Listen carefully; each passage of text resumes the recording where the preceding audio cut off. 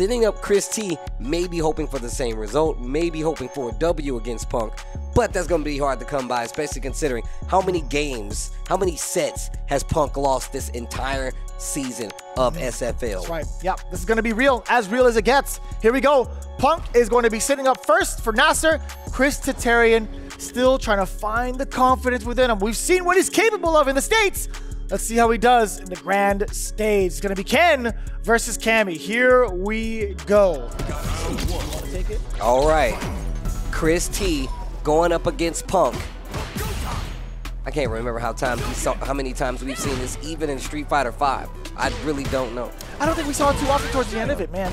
Uppercut still coming in with Tatarian with the full conversion. I was going to say the full confidence and also the full reaction. But speaking of, full confidence, there's a lot of these OD uppercuts hitting from the side of Punk. He just has such great awareness, great game sense against other players. Gets the counter hit this time. Looking for a button. Backdash there by Chris T. Nice read on the jump. Gets the confirm, gets the uppercut anti-air, but did not get the setup after he got that overhead kick. Oh, he actually got Punk to flinch, but luckily Punk didn't suffer too much damage, man. A very sneaky Dragon Lash. Oh, that's gonna hit. Smart, so smart for Punk. Didn't want to eat any more chip damage, and actually just threading that opening or finding that opening is so pivotal. Now it's all in control for Punk, building some of that side gauge back. Look at the life lead dwindle away. Oh, puts himself in the corner. Chris T gets the uppercut. Burnout still on the table. No meter to save you this time. Back throw for the round. Chris T takes the first round for Bandits. Man. There's no way you can't talk about what Mena RD has accomplished with this team. Ooh, punish! Ooh, nice sweep. Back throw. They switch sides. Look at the way that Chris Tatarian is playing right now. He's looking for the DI. But it's going to be so important for Punk to make the most of this side switch as well. He does so, spending the level 1, excuse me. Pushes back to the corner though. Interrupt by Chris T. He spins the level 3. No CA, so she will live to see the rest of the day. However, Chris T in a very strong situation. Had to confirm, didn't get the full combo though. Wait a minute. Okay. Spins the super. Chris Tatarian actually had it in his hands to get a full confirm. Not like this. You're going to be locked down. Oh, Jesus. It hurts so much. It hurts so much, but it hurts so good. Punk the God staying alive here, and it's only game 1. We hit the top of the beat. That Cammy thing doing extra work right now.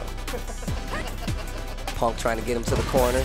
All quiet on the SFL front. Back throw by Ken to get the corner. We see Chris Tatarian kind of playing at this range. Oh man, the sweep again. That's something that's not too uncommon for Punk to throw out there a neutral punish counter. The right spacing, man.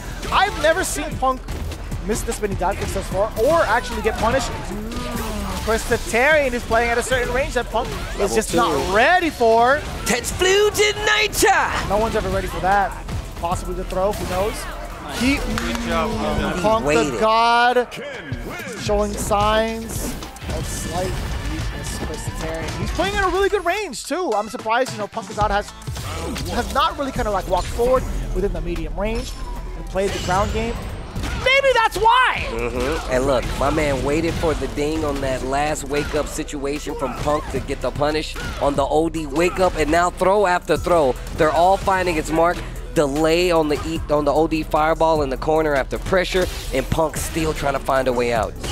Perfect parry, crouch jab, not a lot of damage, but the momentum still in Ken and Chris T's favor. Knocking on the door with the lights, just staggering the pressure, changing up the timing, looking for a counter hit opportunity against Punk. And Punk finds himself out of the corner up until that moment. Man, he is pressing all the wrong buttons in all the wrong places. Chris Tatarian, level 2. You already know what it is. Texfluted nature! And the perfect on top of it. Team point right here. Excuse me. Player match point right here. Wow. Complete turnaround. So much composure. That is Chris Tatarian. Damn! That was a crazy straight jab that hit Punk the God for a full conversion into the crouching medium.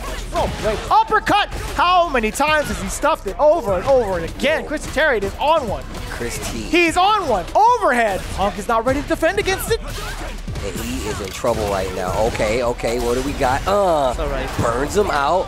Puts himself in burnout as well, though. Tick throw. Needs to be careful of the strays. Needs to be careful of the strays. Oh, that was slick! Jump short completely pays off, no longer is. Oh, yeah, that's a punish counter. He committed to it. He committed to the light end. He didn't want to spend it. And he burned out again. No, he just built it. He just got his drive gauge back.